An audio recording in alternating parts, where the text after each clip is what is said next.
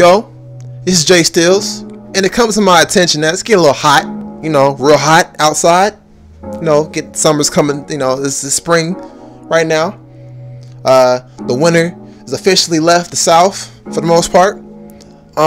So Namco, like, where's that summer DLC we've been looking for Tekken 7? Now I know Soul Calibur 6 is coming out soon, but more importantly, where is that summer DLC 2018 pack we've been looking for? Now, I for one, and many others have bought the DLC season pass, and we're just kind of waiting. We're hoping, we're waiting, we're praying, we're wishing to get some new content, because this game is getting a little stale, real talk. And the fact that Street Fighter V and all these other little games are going to constantly get updates every so often, I'm starting to really question and wonder.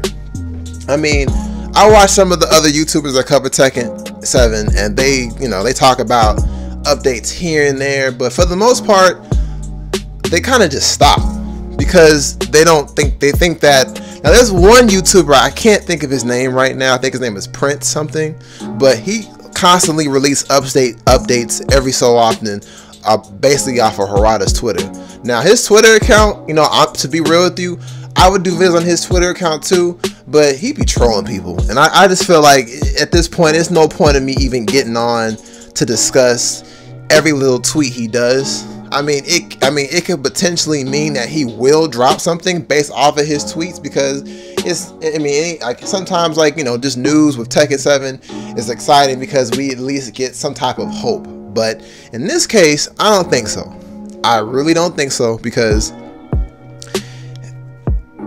I don't know. I really don't know at this point. It's hard to call, because I don't think we're gonna get anything.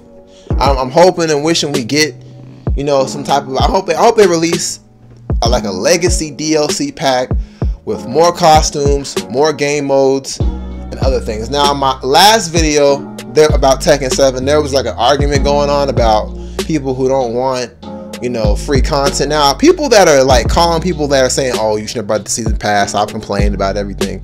To be real with you, if everything got released, for free, y'all would not be complaining. Y'all would be using that.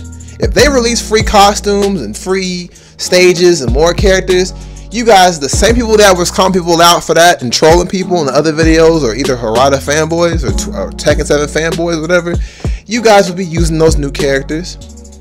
You really would.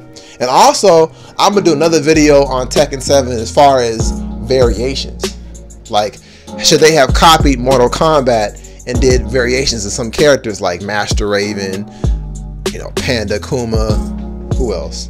I'm trying to think, because Nina and Anna are two separate characters. They have two unique movesets, but characters that are similar, that are kind of similar, because they had variations where they could have gave you like a different rage art, but you could have kept the same moveset. But anyway, that's for another video. But like I was saying, hopefully we get this new DLC pack that's going to be dropping sometime soon in the future. Hopefully we do, because like I said before, if we don't get anything this summer, after a little anniversary period is up, whatever, or either before Evo or what, and they focus on Soul Calibur 6, this game will be incomplete. That's just my personal opinion. Like, comment, subscribe. If you want to have a discussion about this, talk in the comment section. Let me know your thoughts and your opinions. Peace out.